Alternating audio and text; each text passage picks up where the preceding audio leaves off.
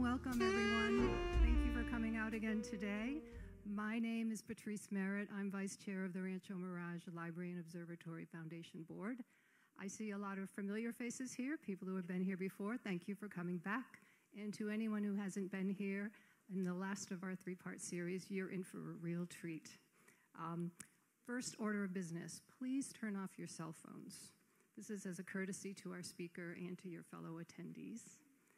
And I'm just here to remind you that the foundation is the institution that supports all the enrichment activities of the library.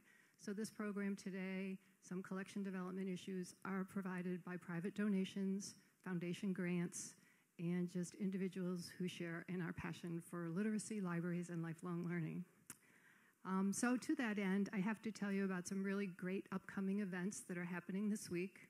Tomorrow night at 7 p.m., the Rancho Mirage Cultural Commission, one of our community partners, is presenting a premiere screening of a documentary entitled Jack Rather, A Legacy of Film and Friendship, with the producers Alan K. Rode and Stephen C. Smith present. This is interesting. This is a remarkable story of a Texas millionaire who went on to create film noir, then went to Disney, operated and created the Disneyland Hotel, and then finally went into TV production and produced shows such as Lassie and the Lone Ranger. So the producers will be here. It'll be an hour long, and there'll be a Q&A. And this weekend, this is a premier event for us and our children. You will not want to miss our youth theater presentation of Disney's Aladdin. This is taking place at the beautiful Rancho Mirage Amphitheater in a full production. This is orchestral, costumes, as well as choreography and stage drama like you have not seen before. Our young thespians have been working since September to bring this production to the live stage. It is already sold out for Saturday, but there are tickets still available on Sunday, and it is open to the public, so just check our website for tickets to that event. This is generously funded by the Richard Brooke Foundation. This is the third, I believe, production of this kind. Believe me, if you were to come in this room 3 weeks ago, you would have seen young people dancing, getting lines, practicing their exits with staging that is unfathomable. So please, Sunday afternoon or Sunday evening should be fun. It is only 1 hour long. I don't want you to think you're going to be there for multiple acts. And now to our main event. Chef Shannon Bush has been a plant-based chef for over 30 years. She has served as executive chef, head baker, caterer, and culinary instructor, and I suspect she's done everything in a kitchen that possibly needs to be done. She generously shares her knowledge of the many health benefits of plant-based food, not only that it is healthy, but that it tastes great. Today is the last, as I said, in her series of 3, and today we are visiting not an extravagant place around the world, but today's menu is Americana. So I just learned today, there's been a lot of interest in Shannon's program, that yes, she will be back in April for a 3-week stint. It'll be 3 consecutive weeks instead of 1 a month. So check our program guides. Our newest one is out. Please take one. This is through February, but keep checking in with us, and Shannon will be back in April. So it is my great privilege to bring to you Chef Shannon.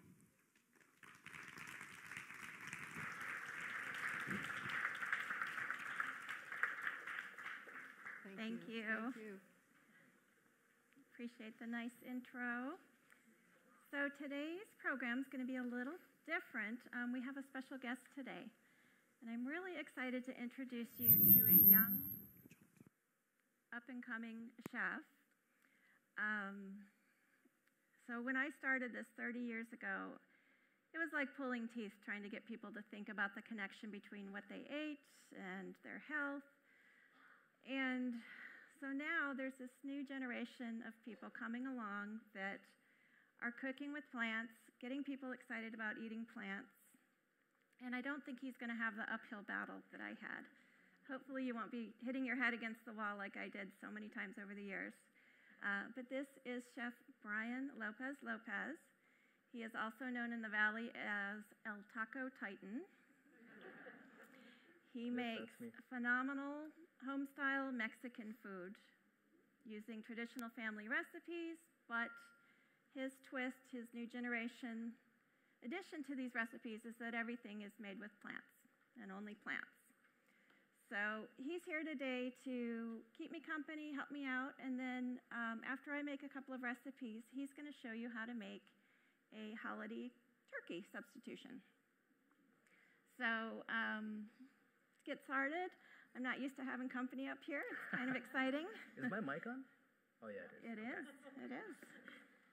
So welcome, Brian. Thanks for being here. Thank you. Yeah.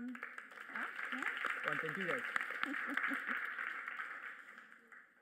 So today's recipes, Americana, easy comfort food that's been cleaned up and veganized, plant-based. We're going to start with my take on classic sloppy joes. So I'm going to get started here. And I'm going to saute some vegetables, and I'm going to use a little water rather than oil today. Either one works fine. And I'm going to just saute a mixture of onions and bell pepper.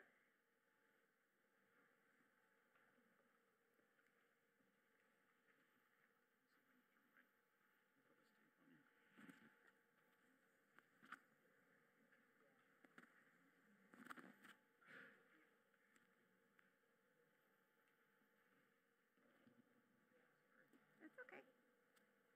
You can join us up here too. Be three of us. Afterwards.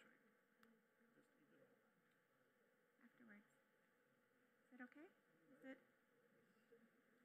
Am I okay? Can you hear me? No?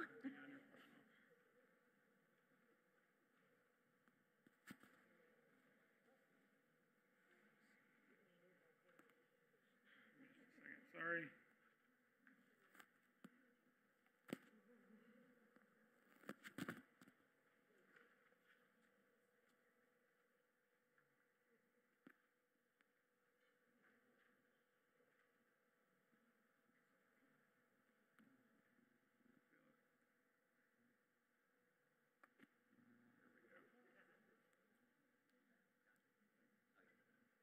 I'm okay?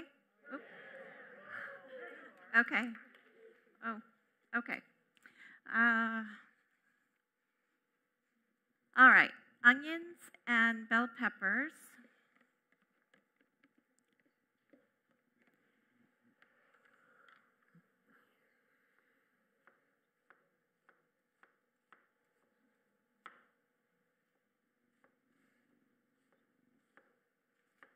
I get a lot of questions about my knife. The blade is called a Santoku blade. I love it. You can use it as a scoop because it's nice and wide. But all the major knife makers make a blade shaped like this, Santoku.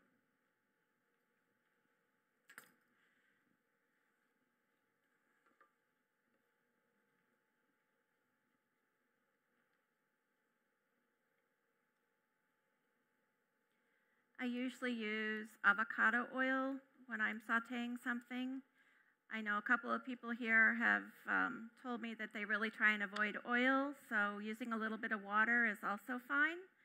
Just make sure that you monitor the level of water. You want it ultimately to all be cooked out by the time you carry on with the recipe.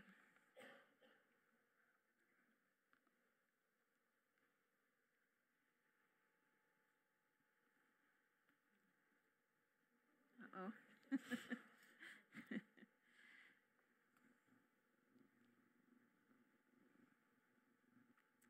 Okay.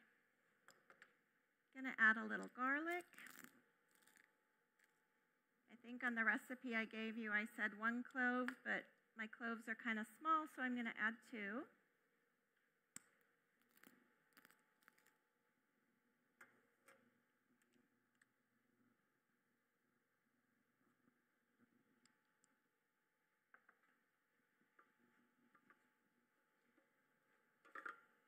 So the star of this dish, there's so so many different ways to make sloppy joes. You can do it with lentils.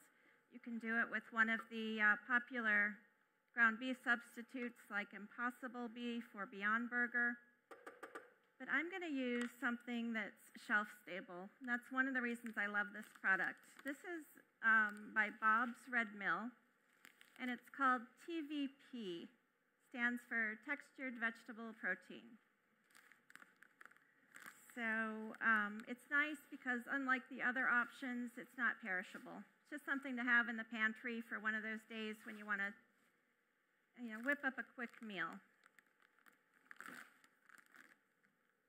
It's pretty easy to find around the valley. You can find it at Whole Foods, Sprouts. I order more and more things on Amazon these days.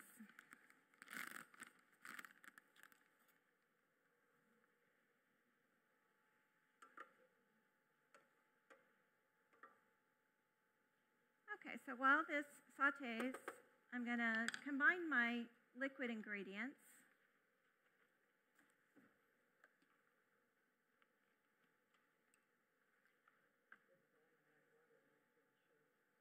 I'm going to start with 1.5 cups of water.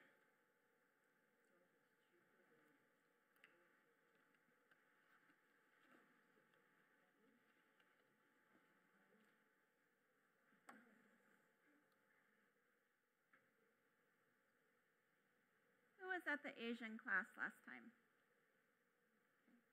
So those of you that were here before know how much I love to use coconut aminos.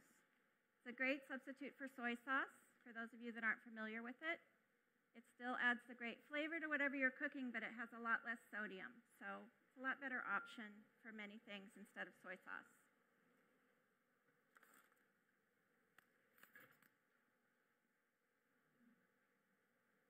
So I'm actually going to follow the recipe I wrote up this time because I never do. And for those of you that were here last time, I think some of you had to point out things I was forgetting.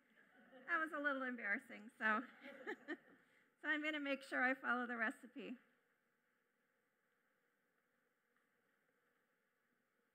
And I adjusted this recipe about 3 times yesterday before I finally set it in stone.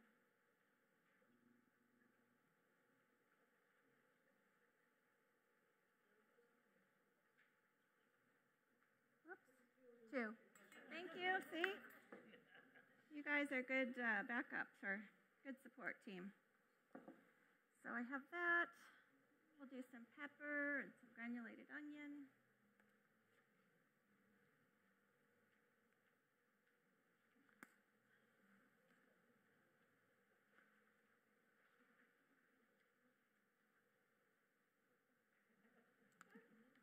Can't have too much granulated onion in your life. Even when I cook with fresh onions, I always add the granulated onion. It really helps get that flavor all throughout your dish.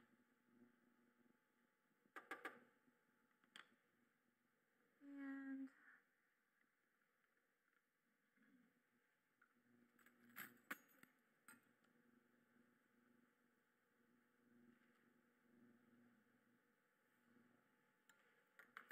some salt. In this case, it's garlic salt. It's a little extra garlic. So hopefully the library staff is okay with garlic today. They're getting a double dose. And we're going to put some mustard in there.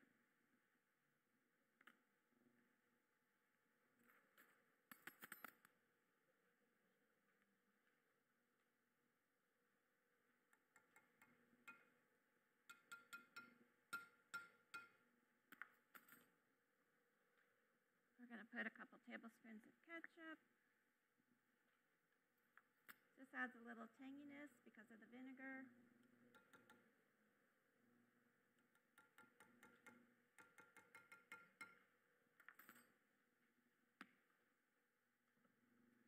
And a small can of tomato sauce.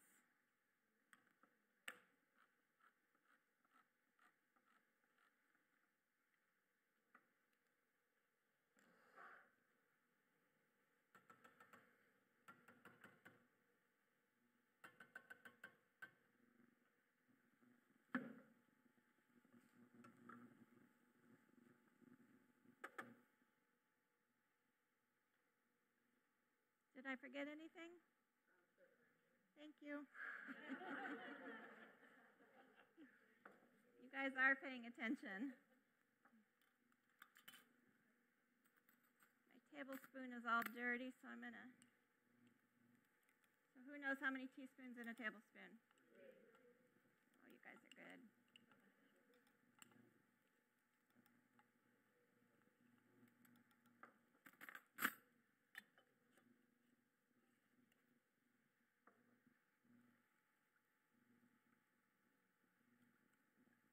Okay, my water has just about evaporated. The vegetables are just starting to get tender. So I'm going to go ahead and add this liquid mixture.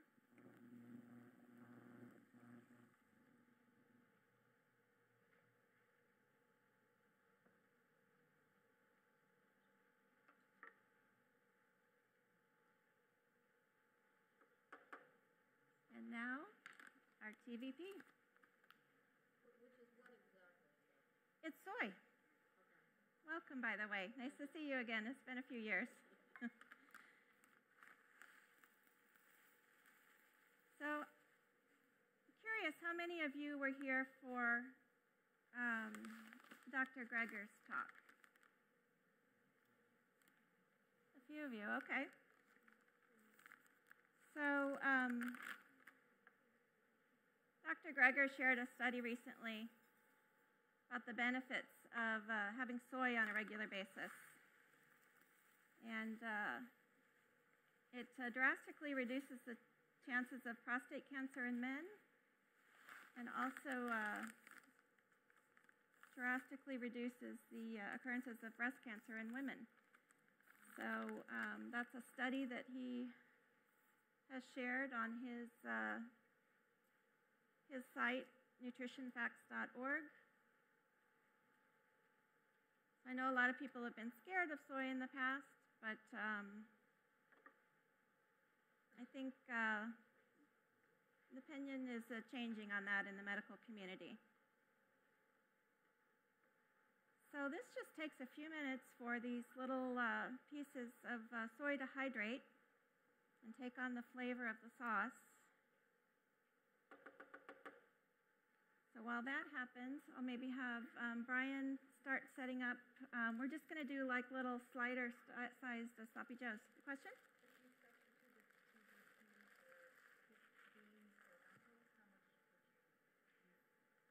So about the same amount. Like if you were to substitute cooked lentils, about the same amount, about 1.5 cups cooked. Not dry. You'd end up with a lot of lentils if you, but cooked, the same amount.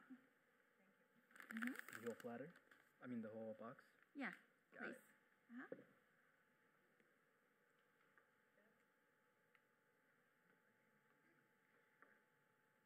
So it's a quick meal, comfort food that comes together in just a few minutes. And like I said, the thing I love about that is it can just sit in the pantry and it's not going to spoil.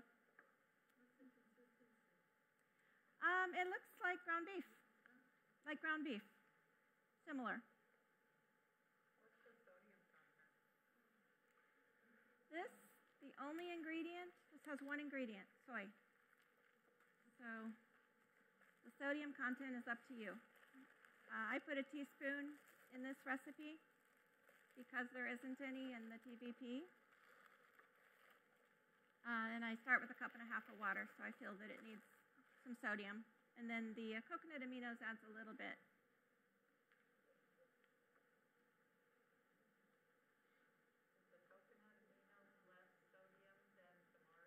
Yes. Mm-hmm. So go ahead. Less sodium than the low sodium soy sauce? That's a good question. I'm not sure. The question was whether or not it has less sodium than low sodium soy sauce. The low sodium soy sauce usually has 700 milligrams per tablespoon, so I'm not sure how much that one has. Let's find out. Oops.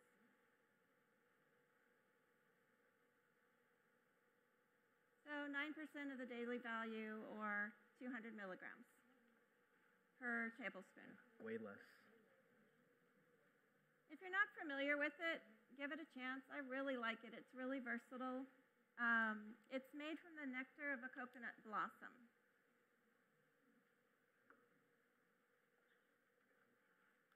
So Brian, this is the first time you've cooked with me. Yeah. When I cook, I always have a stack of clean spoons next to whatever I cook. So,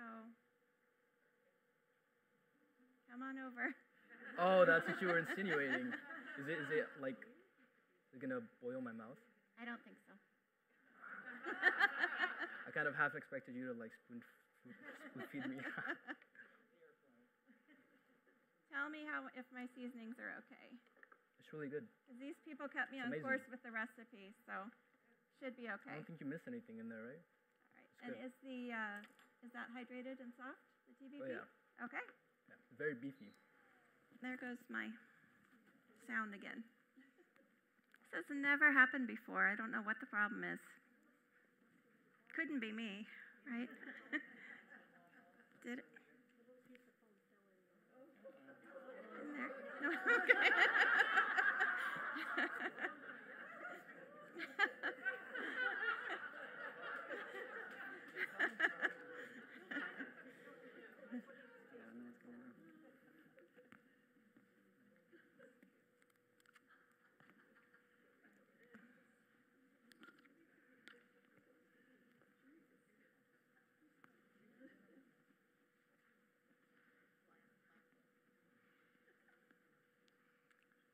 Okay, now I'm taped. I can't smile, so don't make me laugh. Hey, what do I do with this spoon? So I have a clean stack and I have a dirty stack. We can start the dirty stack over here. Got it. All right, so if you want to put these together for us.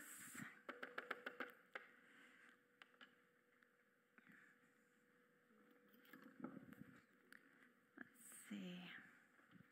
This is hot, so maybe like so. Got it. Thank you. Yeah. So the library staff gets a little snack today from us.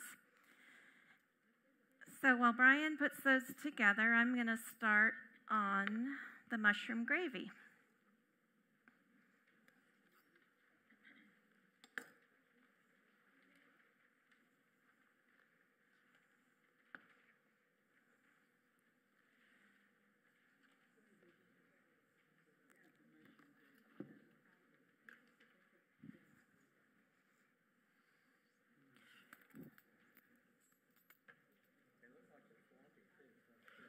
Very sloppy. Yeah. Yes. Nothing neat and tidy about eating a sloppy Joe. So. No shame in that.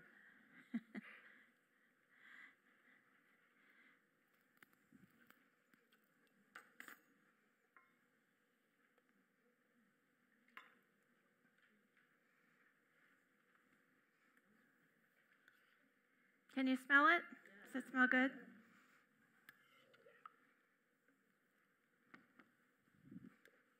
What do you think? Should I make them sloppier? Yeah, load them up. Right. Got it. We want the library staff to get it on their nice business clothing.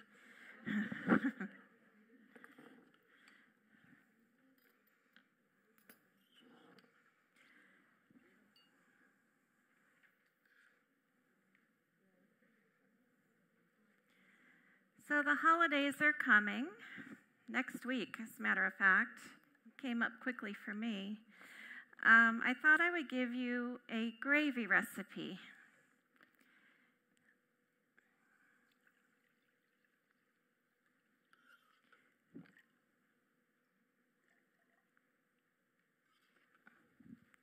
So this is a gravy recipe, or a mushroom gravy recipe I've used over the years, and sometimes I'll, instead of a clear gravy with cornstarch, I'll use flour and oat milk so that it's more of a creamy gravy. But this year I've decided we're doing the clear gravy. I'm using water and cornstarch instead of using milk and flour to thicken it.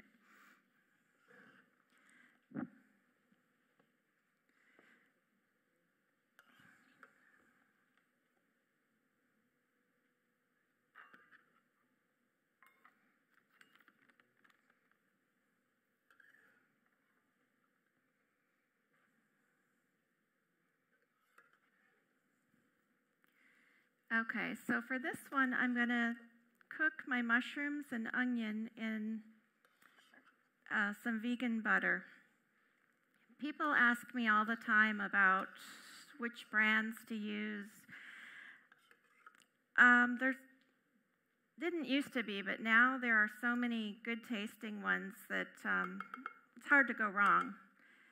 But the one I'm using today is made with avocado oil. And it's really easy to find. It's by Country Crock. Country Crock also makes an olive oil butter and an almond milk butter. But I like the avocado oil. And then I brought one of these. It also comes in a little tub, or you can get the sticks. The sticks are great for baking. If you're trying to switch towards plant-based eating and you're trying to slowly swap out your ingredients like your butter, if you're going to eat something where you'll really notice the flavor of butter, I highly recommend trying Miyoko's butter. She has a delicious butter substitute, but it's pretty expensive. So it's not something I would use for baking where you're not going to really notice the flavor. But it's great if you're trying to find a substitute for your morning toast or something like that.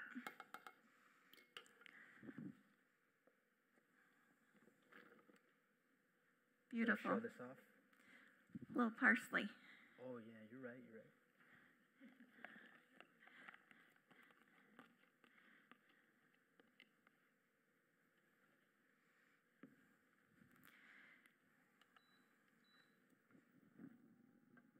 Okay, we're going to let any kind of mushrooms work.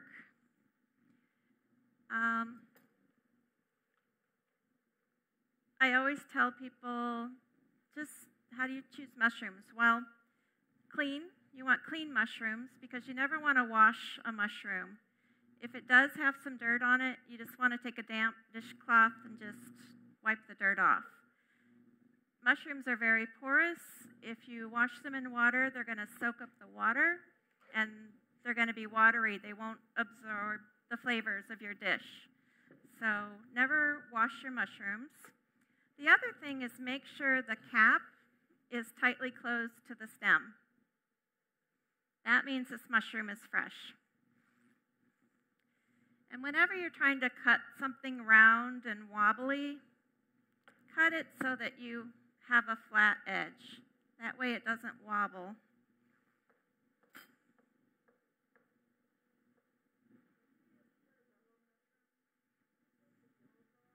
Yes, I do.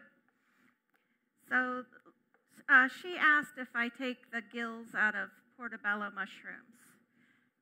Any large mushroom like that, if you don't remove the gills, it affects the flavor of the mushroom. My best way to describe it is it kind of has a swampy taste to it when you don't remove the gills. These smaller mushrooms, it doesn't affect the flavor, but the large ones like the portobellos, I do recommend just taking a spoon and scraping the gills out. Yes. Yeah, so when it opens up from the cap, it's the little brown things inside, and they scoop right out with a spoon.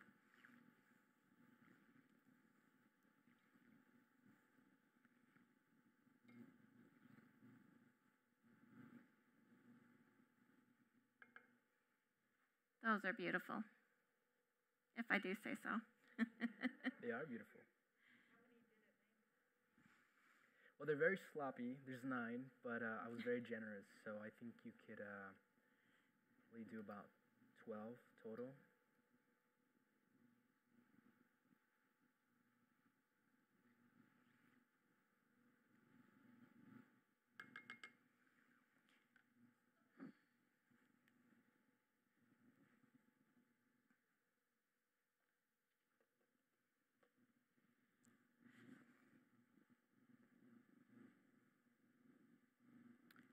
Okay, so while my mushrooms and onions cook, I'm going to mix the liquid ingredients together.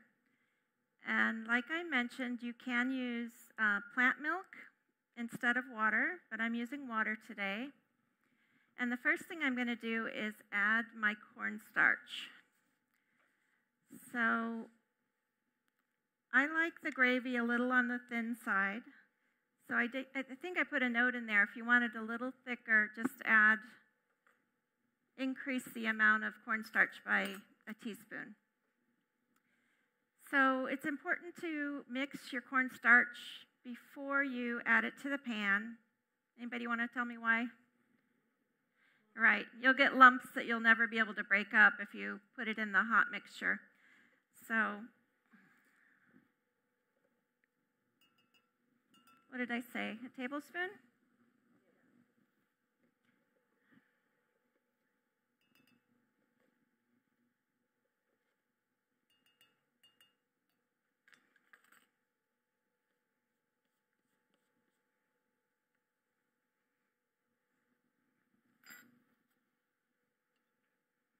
So you just want to stir it really well until it dissolves. Make sure there aren't any clumps.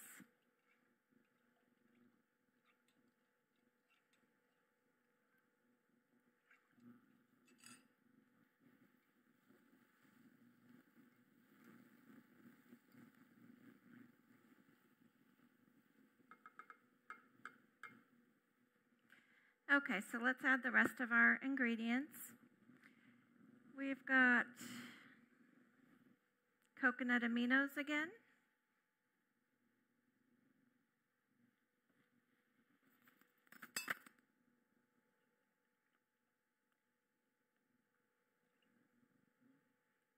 I try to use these products in multiple ways so that you don't feel like you're getting something for one recipe and then you'll never use it again.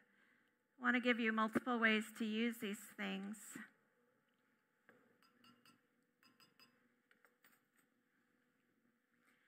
And we do have a bottle of coconut aminos that's going to be a door prize today, so aren't you lucky?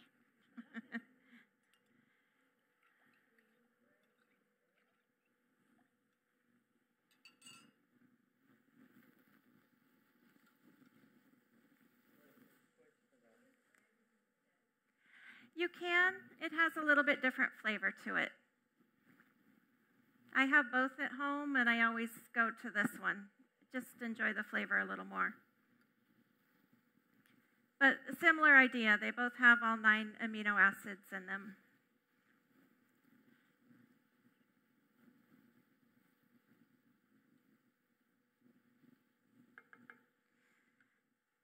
Okay, what else do we have in there? We've got some pepper.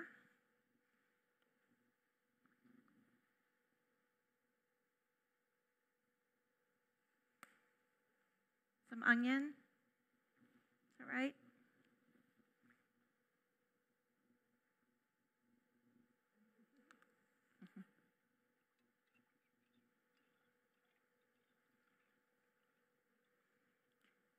And then some of this. This is a really fun thing. This is also a door prize today. This is from Trader Joe's. It's a multi-purpose umami seasoning. And it's a blend of powdered mushrooms, salt,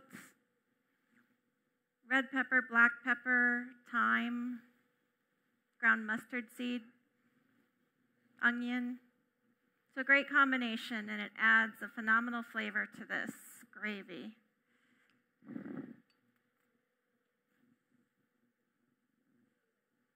Trader Joe's. Oh, multi-purpose umami.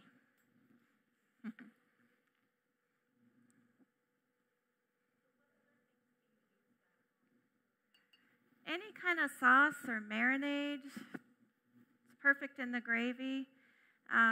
We cook a lot of Asian food in my house, and it's something to throw in that enhances just about everything. What did I say, about 1.5 teaspoons? Thank you.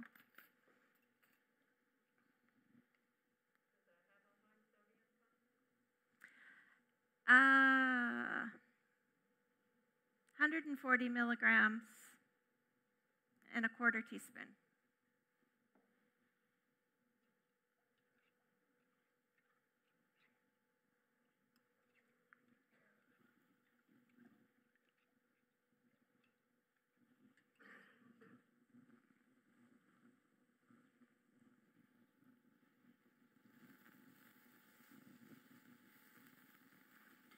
Okay, my mushrooms are just starting to brown. Wow, they look really good. So I'm going to add in our liquid. Thank you. Yeah. Those of you that sit in the front row, your job is to keep me honest with the recipe.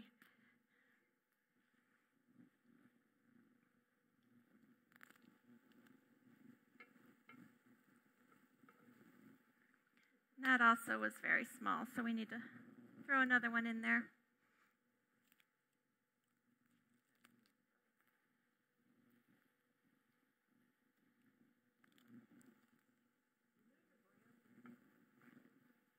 Yes. It is really old, and it's from the Pampered Chef. And someone told me the last class or the one before that you can still buy them online. But it's the best garlic press ever because you don't have to peel your cloves. You just put everything in there, and it cleanly uses the whole clove of garlic, leaves the husk in the press.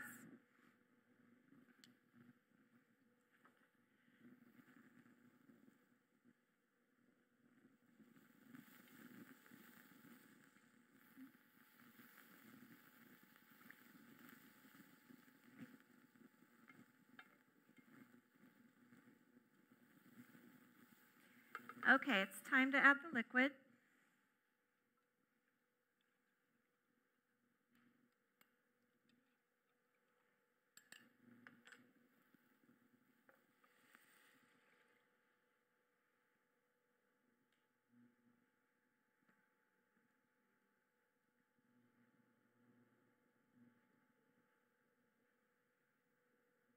And you want to keep stirring it until it thickens. It doesn't take long for the water to heat and the cornstarch to do its magic. Can you smell it? Smell good?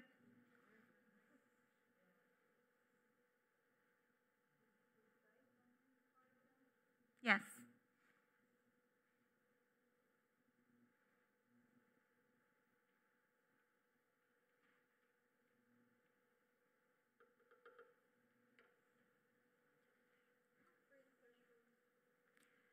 You can. It does change the consistency a bit. But something like this, you could freeze this gravy and get good results.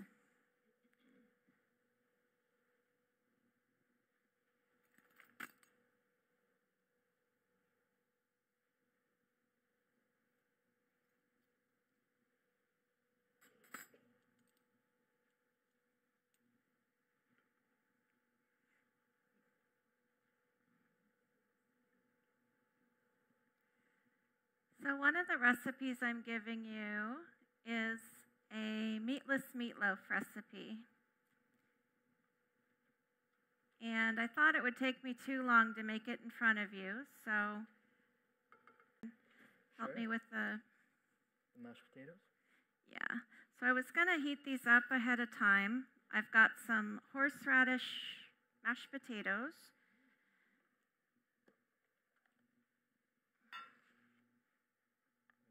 So these are cold. They're supposed to be hot, but that's okay. Oh, we will. So like a little smiley face? Sure. Whatever. Your discretion.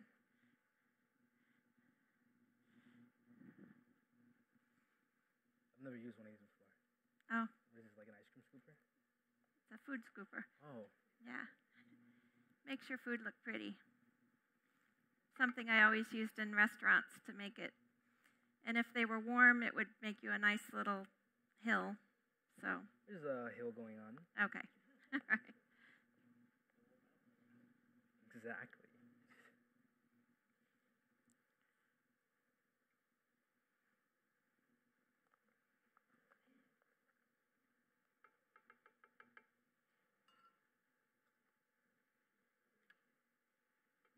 What do you think? Is that pretty?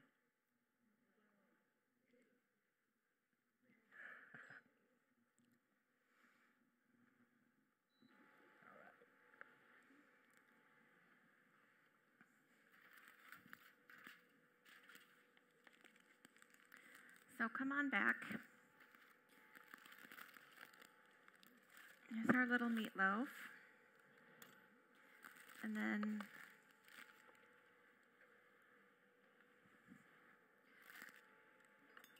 let's just Smells good. slice it. So I cook all kinds of different ways with different ingredients. So I tailored this recipe thinking of the holidays and friends gathering, and you might be a plant-based eater, but maybe your guests, your family members are not. So I tailored this recipe to kind of please the masses. If it was just for me, just for my family, I probably would have used all lentils, but using a meat substitute gives this a broader appeal. Or if you're new to plant-based cooking, I think the meat substitutes are a great tool to help you slowly get away from animal products. Do I think that you should eat them day and night? Always? No, but use them as a tool to get yourself used to eating without having your meals centered around an animal product.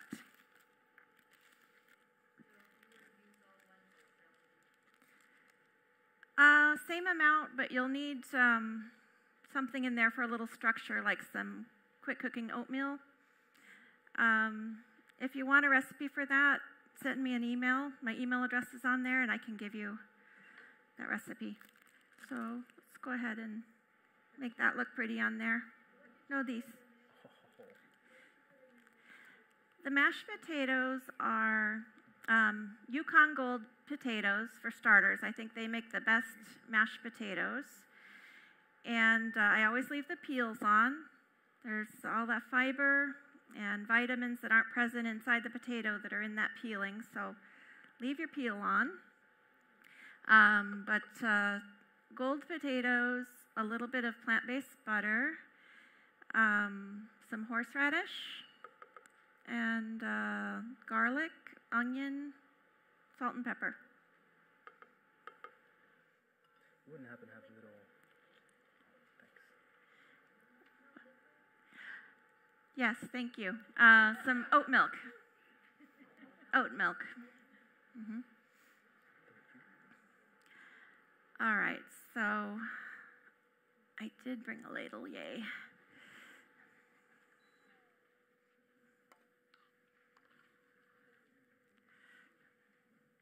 Looks really good. Need some greenery. Is there any parsley left? Oh no, I got very sloppy with it. Just a little bit. It just needs a splash of color. Right on the mushrooms or the meatloaf? Just a cup and a half of liquid, so yeah, it's a pretty small recipe. Could always double it if you have a big group coming for Thanksgiving.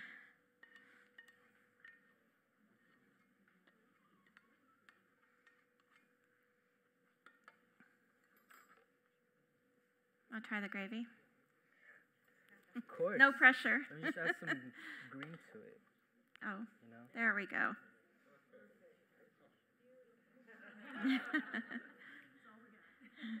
That's what happens when you get too sloppy. You get a mushroom. No pressure, but there's 100 people watching. That's really good. I love mushrooms, so anything with mushrooms is really good.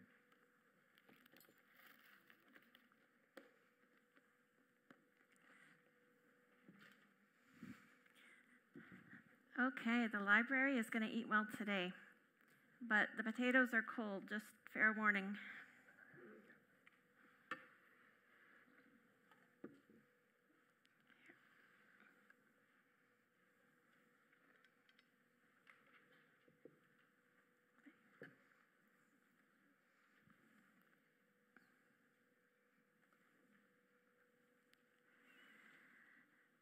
Okay, so I have one more recipe I'm going to make for you before I hand things over to Chef Brian.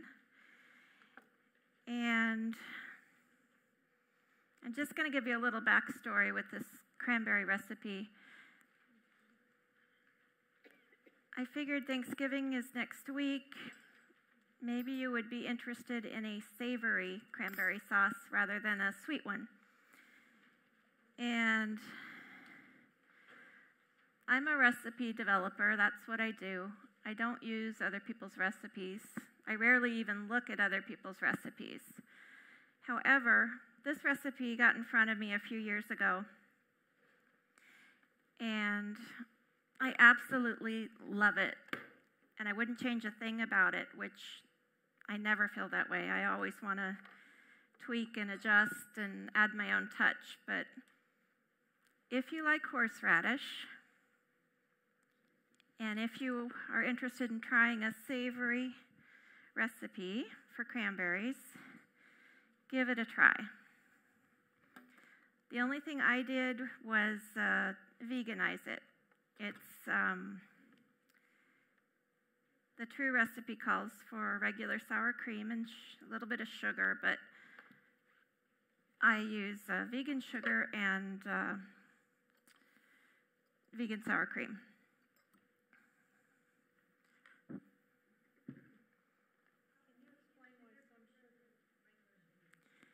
How is vegan sugar different than regular sugar? It's a great question. So, regular sugar does not have animal products in it. However, animal products, gelatin, is used in the filtering process. So, the sugar syrup is made, then it goes through a gelatin filter. So, I think the idea of gelatin is awful. It's ground up cattle hooves. So getting around that, not using that process, I think is a really good idea. I think the United States are the only country that really do that method. So if you go anywhere else, they don't allow that. But if you get organic sugar, that's not made out of bone char. So, for the most part, you should be good. But yeah. Organic sugar, and then in this valley, there's a brand that's really easy to find. It's called Zulka, Z-U-L-K-A, I believe. And on the front of it, it says bone char free. It is a vegan product. It's not organic, but it's really easy to find in this valley. I think every store I can think of has it. So, it's not. It's the pieces are irregular. The coloring is irregular. There'll be some brown, some white, some beige. So the gelatin filter, what that does is makes it all a uniform white. So it cooks the same. It tastes the same. The only difference is it didn't go through a mixture of cattle hooves. So.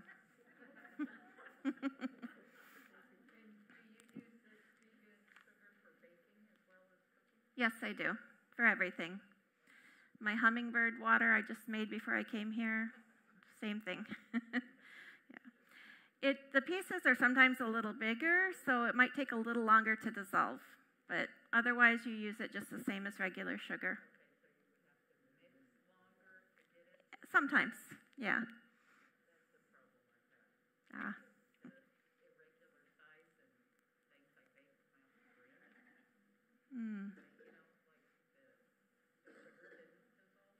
I've never had that happen. Yeah. Like cornstarch or flour, any of that, you put it through a sieve and it makes it pretty smooth. And then what? You put it through is that what it's called, a sieve? Yeah, so you just, like sprinkle it and it makes sure that there's no clumps. And so all your recipes, they should be pretty smooth using one of those. I use maple syrup in place of sugar in a lot of things. I also keep date sugar at home, which is the dried crystallized dates. Yeah, many options. Okay, I'm going to take 2 cups of washed cranberries. By the way, there's apparently a shortage this year on fresh cranberries, so you might want to grab them while you can. But I'm putting some onion and the fresh cranberries in my food processor.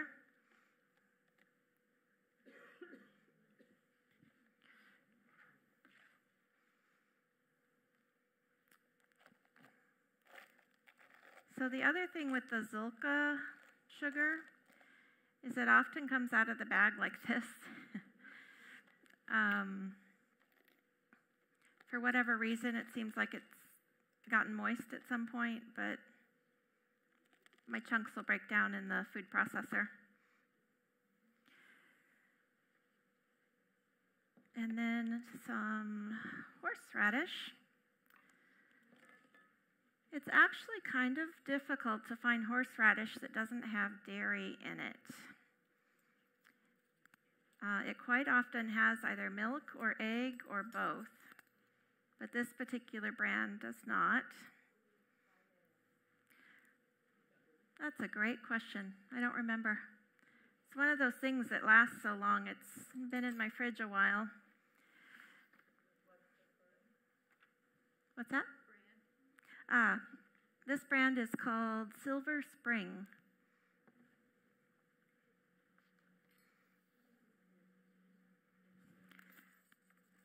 So we're going to do 2 tablespoons of horseradish.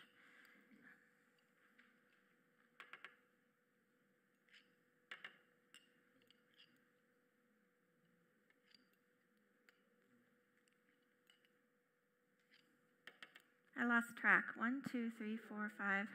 Okay, one more.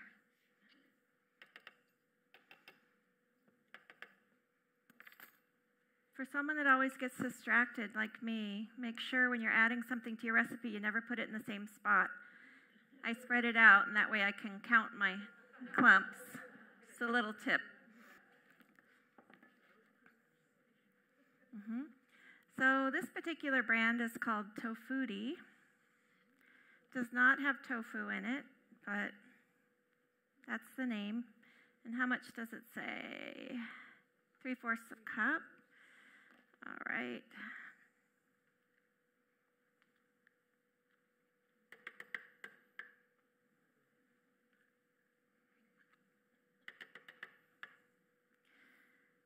Have any of you had this cranberry? Okay.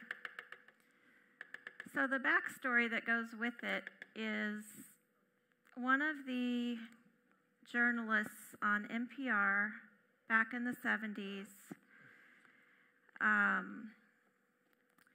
put this recipe out there for the fans, saying it was her mother-in-law's cranberry recipe.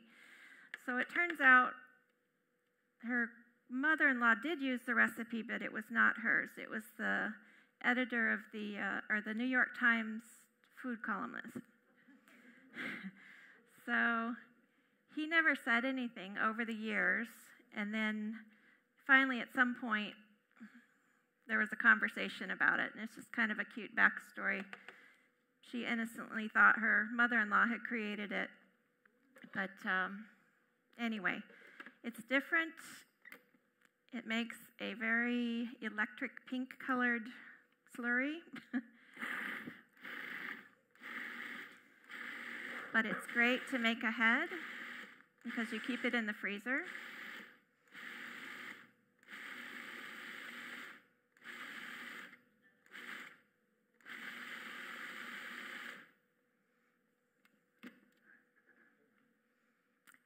I've been waiting for this since last year.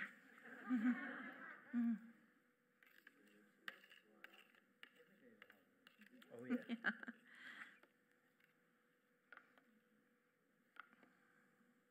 Do you like horseradish? You know, I can't say. Thank you. What? Gotta make a face? Oh, this is really good. Good No, I'm answer. serious. I don't know what I'm tasting, but it's not spicy. Yes, keep it in the freezer. And it thaws really quickly. It never gets like really rock hard. So it thaws very quickly. So I make it before Thanksgiving, and then that morning I transfer transfer it to the fridge.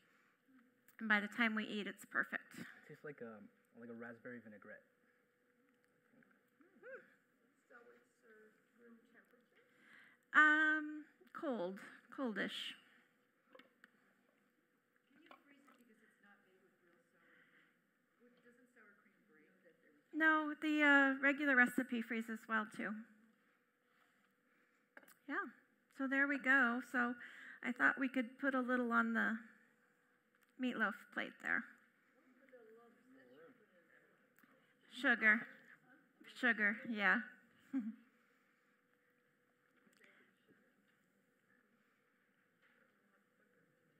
I don't want to ruin your presentation. There we go. You just add more to the mountain. There we go. All right. Yes.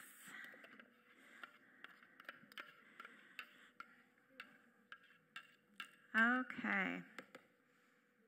So I'm going to clear out of your way. Whatever you'd put cranberry sauce on. So if you were invited to my house this year, we are going to actually have the meatloaf, and we're going to have the mashed potatoes and green beans and all those traditional things, but I like it just spooned over my mashed potatoes or on the meatloaf too.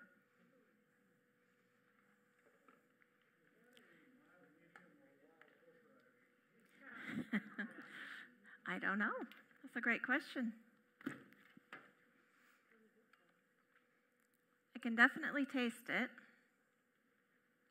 It's not spicy if it's supposed to be spicy. So. Yeah, and you can always, start out with less and add more if you want to. But I hope you enjoy it as much as I do. I think it's really tasty, and it's very different than what you normally, the cranberry sauce you'll normally see at Thanksgiving.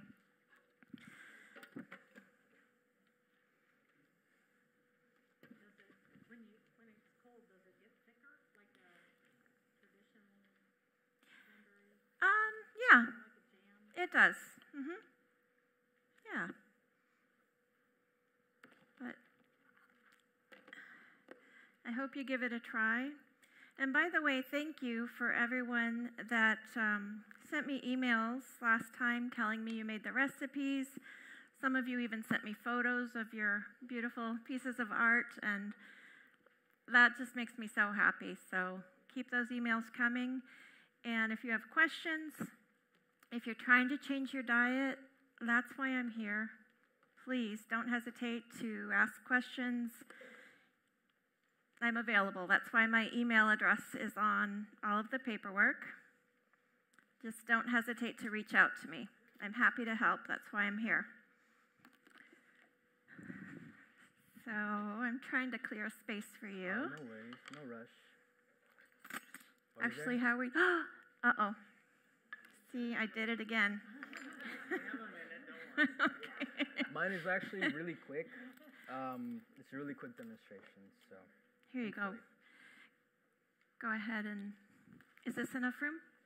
Oh, yeah, definitely. Yeah? Okay. Everything's already right here. Is this plugged in? It is not. Okay. Is there a... If you want to lift it up, I'll plug it for here you. it is. Never mind. Sorry, I'm a little blind. So, Brian, the reason I wanted him to come today and share this recipe is because he's part of this new wave of younger chefs that are really making a difference in the food scene. I have every expectation that this guy is he's going places. So, I hope. yeah, and no doubt in my mind. He, during the pandemic, he started a cottage kitchen setup where a couple of days a week he prepares home-style Mexican food, and you order online, you drive up in front of his house, and he brings a bag of food out to your car. I highly encourage you to follow him on social media so that you'll know when he's doing that. His food is phenomenal. Yeah, I think so too, but I'm a little biased. So my family, well, did it fall? Is this better? Oh no, we were doing so well. Gotta run over here. Keeping you busy today. Thank you.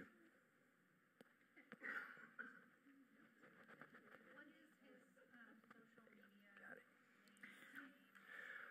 So you can find me. I'm on Facebook, but it's mostly Instagram. The @'s name is L. That's EL, and then Taco Titan. So taco is spelled taco, TACO. Titan is TITAN. That's L Taco Titan. And on Facebook, you can just look up Taco Titan. It should be this red picture, this like red-looking character. But yeah, I started that earlier this year. I adapted a lot of recipes that my mom used to make, her mom's mom. And so the slogan is, I had it and I forgot it again. It's, oh, there we go. It's inauthentic within in parentheses because it's authentic because it's the same recipe that, my ancestors have been using. The inauthentic part is that I'm not using any meat or dairy or egg or any of that. So what I'm giving to you today is actually top secret. You're not supposed to know it, but, I'm just so kind, so I'm going to give it to you. The recipe seems really simple, and it is. This is the base. This is pretty much like a chicken breast. You can pretend it's turkey. It's all, a bird anyways. But, so this is the base. You can, I'm not sure if you can really see well over there. It's kind of an ugly-looking turkey that I made as a demonstration. It is not ugly. Well, I'm not the most aesthetic person. I try my best, but you can really, shape it however you want. Mm-hmm. Thanks. Oh, you guys are gonna make me blush. But yeah, you don't have to do any of that. You can make it into a log, just a roast. You can even stuff it. So I'm gonna show you. It's seitan, so it does contain gluten. Most people should be fine. But if you have celiac disease or if you have any sort of gluten intolerance, that's probably not for you, so disclaimer. But well, you'll start off with vital wheat gluten. You are going to have to use 2.5 cups of this. It's already pre-measured. So you put that in here. These are your dry ingredients. And you probably already have this at home. It's instant mashed potatoes. It's just potato flakes. There might be, I don't know, something in there to make it dry and flaky. You use 1.5 cups of this. And once again, it seems really simple, but the best recipes are sometimes really simple because I wish you guys could all try that right now, but just so you can see how great it is. But you just got to take my word for it or make it for yourselves. After you put all those two things in there, you want to put in your, these aren't really hard to find, but they're really important. Each one plays its role. This is mushroom powder. It gives it that umami taste. It's comparable to like MSG. I know some people don't really like using that, but it kind of mimics the flavoring of that. It gives it really nice flavoring. Yes. You can also get it at Amazon, or if you go to Whole Foods, they have like dry mushrooms, and you can just grind those up. But yeah, I got this one at my local Asian grocery store. So you put 2 tablespoons of this.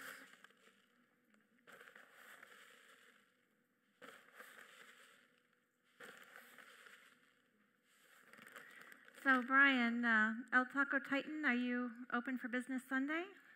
Oh yeah.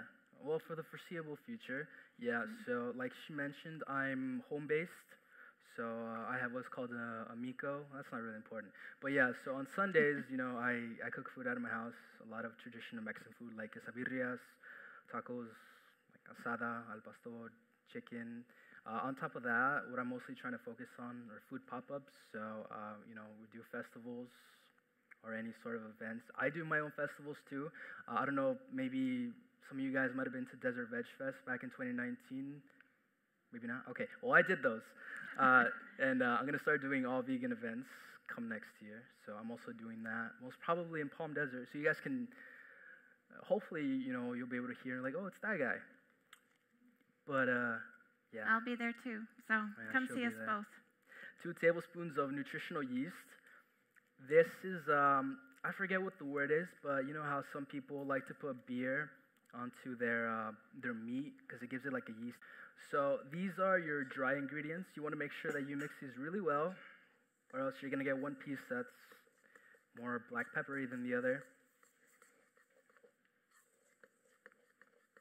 Did you substitute that Trader Joe mushroom powder for what you had in the bag? Oh, this was already in my recipe. I use that for a lot of substitutes that I make. I didn't even know that umami seasoning existed. It would probably work. It could. So if you try it and you love it, let me know. Let us know. This doesn't really have a lot of sodium. Well, it's 160 milligrams per teaspoon, so maybe. Yeah, I think you could substitute either or, actually. Your final step, you get 2 cups of water, which I have right here. And you want to add some sort of like bouillon. You can use veggie stock if you're not comfortable with using not chicken bouillon. So they sell these at Sprouts. They're fine, they're great. But the thing with that is that you kind of have to have really hot water in order for you to like break it down. So I get this. It doesn't have any chicken in it, and it tastes really chicken-like, more than this. So I usually just use this. And the recipe calls for 1 cube of that, which is the equivalent of 2 tablespoons of this.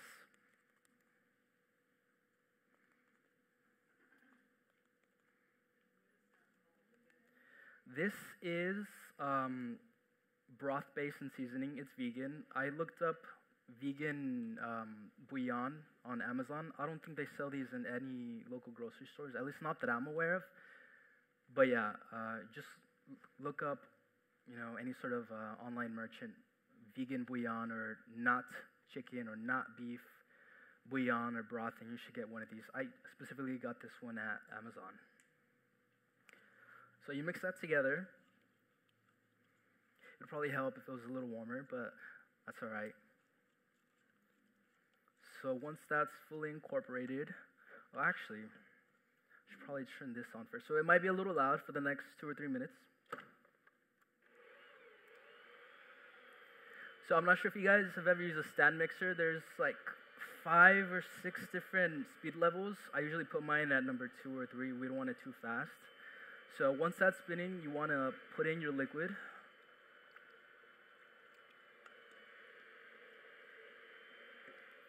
Slowly, because if you put it in too fast, it might just make a puddle. And you don't want that.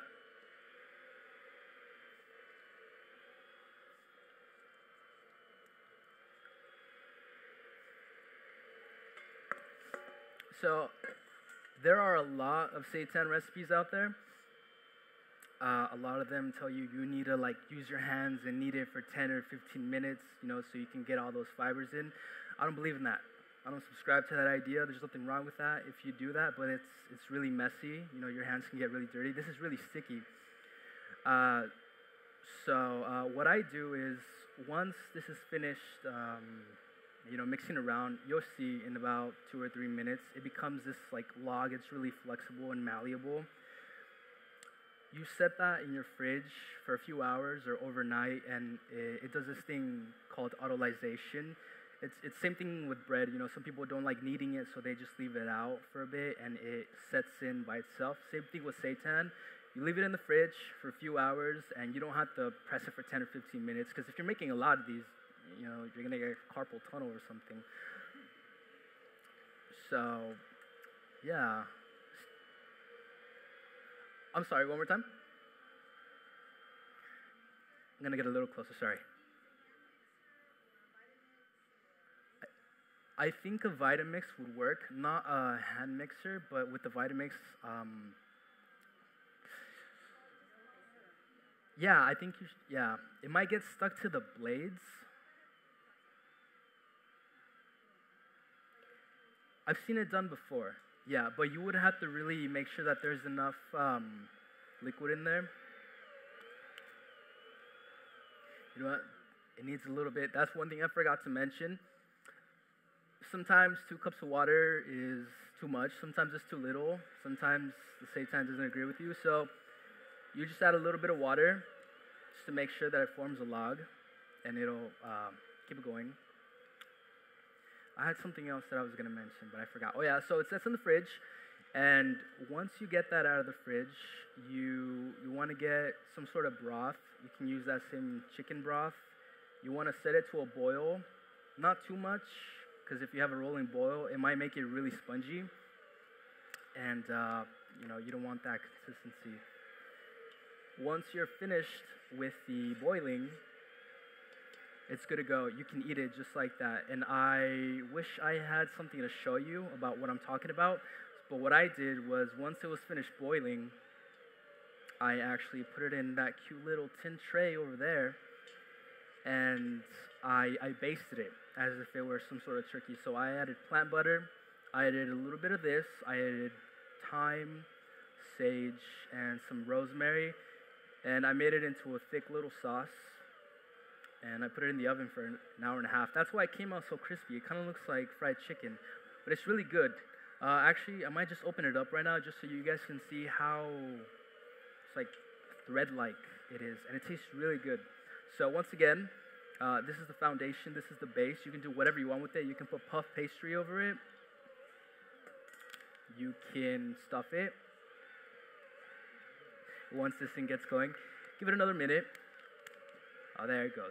While this is going, does anybody have any questions about like seitan or anything at all? What's that? How did I get started cooking? So, a week ago, no, not a week ago, I started cooking. Yeah, she just found me at a Walmart, and she said, hey. I'm just kidding.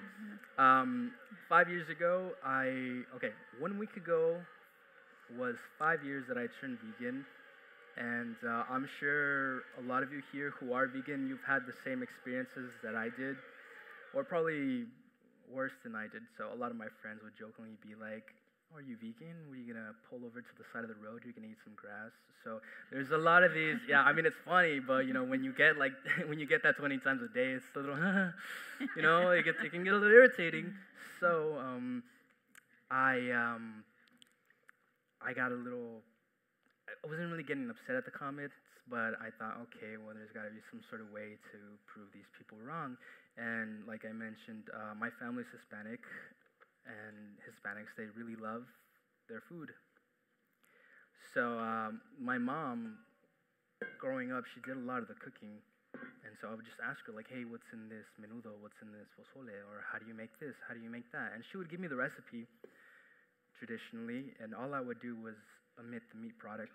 And that's actually super simple once I figured this out. Instead of milk products, I would add soy milk, oat milk, almond milk. And during the pandemic, I had a lot of free time. I'm sure a lot of you did. And I got to cooking. I created this recipe. I created a lot of recipes, and I thought, okay, I'm into food. There's not really, we have Chef Tanya's, we have Native Foods and some other places here, but there's not really a lot of vegan food. So I thought, okay, I should probably open up my own business. And so I would develop these recipes to prove the haters wrong. Basically, I'm just drawing out the question, the answer. But I basically just did it because I love food, and there's not really a lot of people who do Mexican food or vegan Mexican food well, right? Because I've had a lot of it, and I've had a lot of vegan food, and a lot of it, it's a brand new thing. It's just really not that good. No, not a lot. A lot of it is not. Just because some people kind of. It's true. Yeah, so I kind of wanted to be the person to fill in the gap of, tasty Mexican food. And, there's only so much I can describe. You would have to taste it for yourselves. I'm plugging myself in. But, anyways, yeah. So, this is seitan. This is raw seitan, it looks really ugly, but it's super malleable. This is what I'm talking about. So you leave this in the fridge a few hours or overnight, and this thing will totally transform. It'll give it a different consistency. It's very thready. I'm not sure if you can see the fibers. Doesn't look that impressive now because it's in its raw state, but yeah, you boil this for an hour and a half, and it's ready to go. You treat that as if it were like any sort of raw chicken breast or turkey, and you can baste it. You can put puff pastry. That's what I did with mine, but I looked like a preschooler that was trying to do an art project for his mom. But so you don't have to shape it like a turkey, but this is super amazing. I actually had Chef Tanya ask me like, "Oh, what's your chicken product?" Because she had my food. So if that's not, testimony of how good that is, then I don't know what is. But yeah, that's basically a demonstration. I'm not gonna boil it for an hour in front of you. Yeah. Thank you. So so this is set for a few hours, or you can knead it for 10 or 15 minutes if you want, if you don't have any time. But you get this, and you put it in water, enough water to cover it. Broth. You want to boil it, but you don't want it to be a rolling boil because it might ruin the consistency. So a few bubbles, 2 or 3. Once you take that out, that's good to go. If you want to do something extravagant with it, like make a, ugly little turkey, you can do that too. But yeah, treat this as if it were a piece of chicken, basically. You can fry it. Yeah, that's what I do with mine. I actually marinate mine with this chipotle sauce that I make, and then I put it with a little bit of oil, and I cook it up. And actually, the more you cook it, it kind of dehydrates a little bit, so it's more meat-like because you're taking away the moisture, and it's more thready. Once again, you can't really... You know what? I'm going to open a little piece over there. Can this be frozen at any point? Yes. Yeah. That looks to me Sorry. like it would make a lot and feed a lot of people. It does, and it's pretty cheap too. But I would only freeze it after it was done being boiled, and that would last you probably a few months. This is good in the fridge for maybe like 2 or 3 weeks, maybe a little bit more, but you don't want to push it because it might ruin the flavor. But yeah, don't freeze it in that state once it's done being boiled. So this is crunchy. Once again, I put a lot of butter on it and sage and rosemary, so you can hear the crunch, but can you guys see those fibers? Yeah, it's very chicken-like. It does look like chicken. It's very good, and it tastes like chicken. My dad is he's diabetic now, and for many years he said like, "Oh, I'd rather die than change my diet."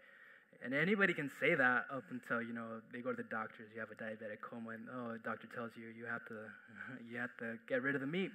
So he at first reluctantly ate my food because he thought vegan food can be good.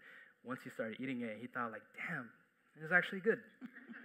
So even my father, who's the most machista Mexican man to have ever lived, loves my food. So and that's really all I can say.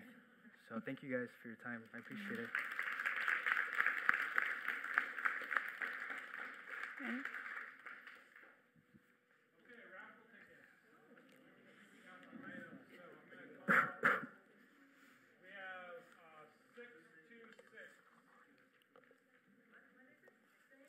We have 626. Last three numbers are 626.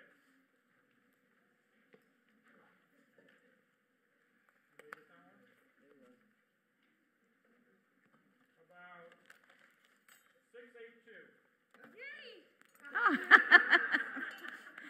Okay, you get your choice. Oh, gosh. I think I want the coconut aminos. Oh, good choice. Thank you. Mm-hmm. 681. Go ahead. You go up and pick them. 622. Hi, what would you like? I think I know which one is that. Oh, there you go. Enjoy. 645.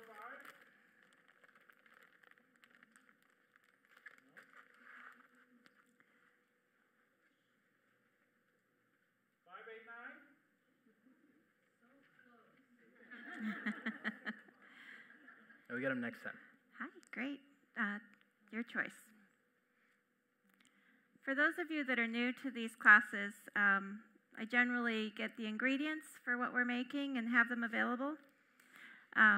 She got the one non-ingredient. She got some oat milk chocolate bars, but I thought that would be fun to throw in there. But 613.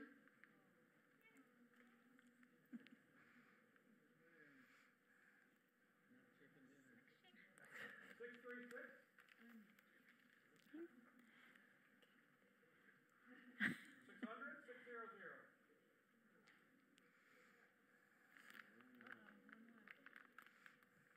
Okay, and our last one. we're down to umami or lentils. I'll try the umami a little. 609. Peddler? Thank you. Okay, sure. Thank you. Somebody has 609? About 603.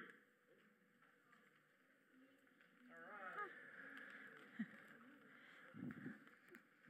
You're the proud owner of some lentils. Let's give Chef Shannon a hand. Thank you. There you go. You're welcome. And we will definitely be having Chef Shannon back in April.